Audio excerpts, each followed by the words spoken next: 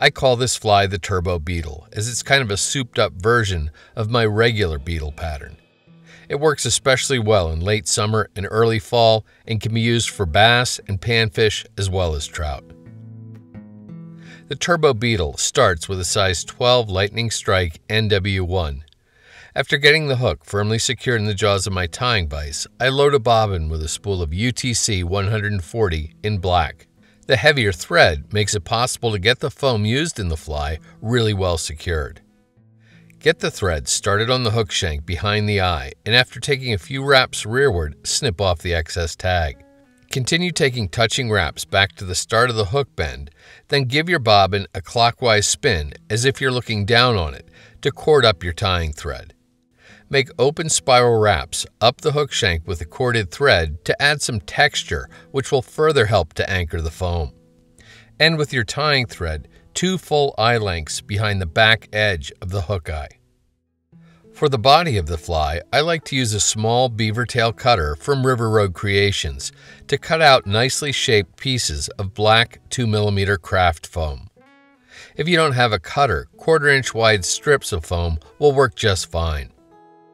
Pick up a small amount of superglue, here fly tire Z-Ment, and apply a light skim to the thread wraps on top of the hook shank. Lay one end of the foam, here what's normally the hind end, on top of the hook shank, leaving a 2 eye length space behind the hook eye. Take 2 tight thread wraps to secure the foam. Angle your thread rearward and cinch it down to create another foam segment.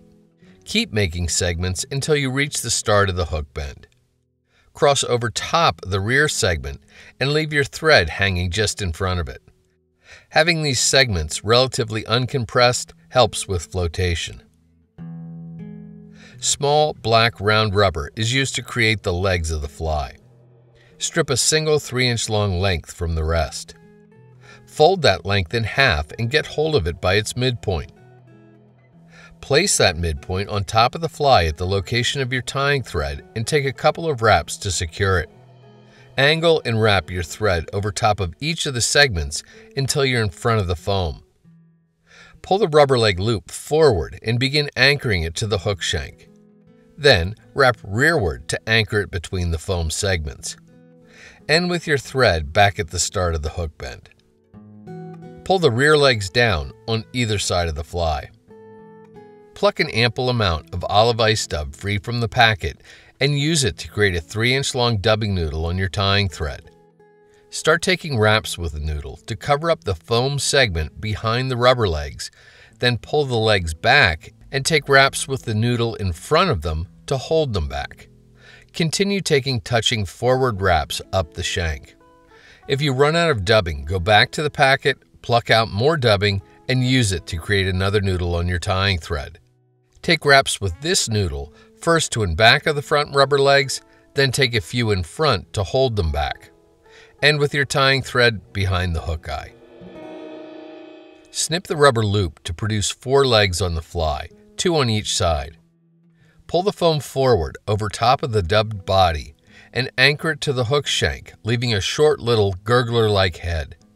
Bind the foam down really well with tight wraps of tying thread. White polypropylene floating yarn is used to help make the fly a bit more visible to the angler when it's on the water surface. After snipping a card-width segment free, get hold of the snipped-off end and place it on top of the fly above your tying thread. Take a loose wrap to pin down the yarn, then pull to shorten the yarn under the wrap. Continue taking thread wraps to bind the polypropylene down really well. Snip the yarn off so it extends about 2/3 of the way down the back of the fly. Pluck just a small amount of ice dub from the packet and produce a very slender inch-long noodle on your tying thread. You really don't need much at all. Reach for your head cement, or here Sally Hansen hard as nails, and apply a small drop to the exposed thread wraps on top of the fly. Wrap over the thread and wing base with a dubbing noodle to cover them up. You should end with bare tying thread immediately behind the hook eye. Reorienting the fly in the vise so the eye is in a more horizontal orientation will make it much easier to whip finish. Pick up your whip finish tool and use it to do a 4 or 5 turn whip finish, seat the knot well, and snip or cut your tying thread free.